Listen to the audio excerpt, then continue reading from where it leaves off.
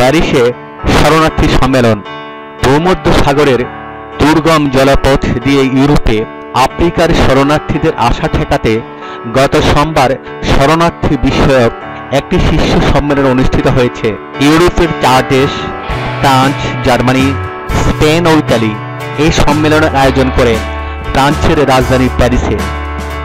সম্মেলনে ইউরোপে আসা শরণার্থীদের ক্ষেত্রে কিছু বিষয়ে নতুন প্রস্তাব করা হয়েছে। নতুন প্রস্তাবে আফ্রিকার দেশগুলো থেকে আসা শরণার্থীদের আবেদন গ্রহণ করা না করার বিষয়টি ওইসব দেশেই ফয়সালা হবে।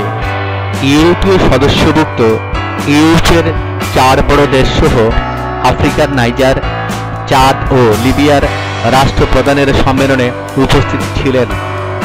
আফ্রিকার দেশগুলোর শরণার্থীদের ক্ষেত্রে জাতিসংঘের আন্তর্জাতিক শরণার্থী বিষয়ক হাইকমিশনের নিয়ম নীতি মেনেই শরণার্থীদের ইউরোপে গ্রহণ করা হবে বলে ইউরোপ ও আফ্রিকার 7টি দেশ ঐকমতে পৌঁছায়।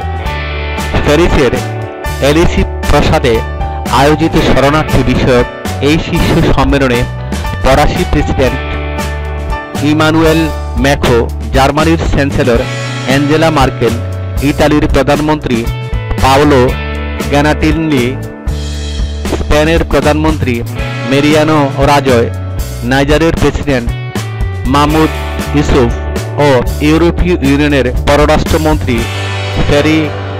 ফেদেরিকো মগেরিনি উপস্থিত ছিলেন।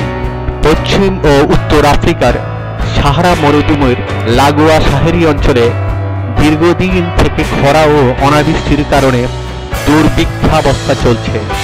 গৃহযুদ্ধের কারণে হাজার হাজার মানুষ এইসব দেশ ত্যাগ করে ইউরোপ অভিমুখী হচ্ছে। এর মধ্যে আছে নাইজেরিয়া, ইরিত্রিয়া, গিনি, আইভরি কোস্ট।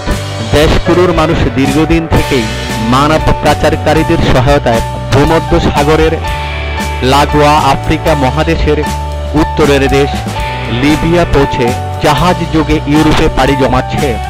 এই বিপুল সংখ্যক মানুষ সাগর পাড়ি দিয়ে এবছর জুন মাসেই শুধু ইতালি এসে পৌঁছেছিল প্রায় 24,000 শরণার্থী। এই সময় জাহাজ ডুবে মৃত্যু হয়েছে 530 জনের। এই বছর বিভিন্ন দেশ ও আন্তর্জাতিক সংস্থার চাপে লিবিয়ার সরকারের সমুদ্র উপকূলে কড়া নজরদারি চালায়।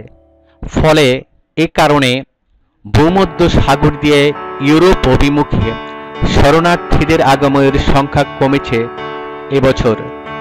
শরণার্থীদের বিষয়ে ইউরোপের দেশগুলোর নতুন সিদ্ধান্তে এখন ইউরোপীয় দেশগুলো জাতিসংঘের আন্তর্জাতিক শরণার্থী বিষয়ক হাই কমিশনের মাধ্যমে লিবিয়াতে অবস্থানরত শরণার্থীদের সাহায্য করবেন এবং নতুন শরণার্থী গ্রহণ করবেন।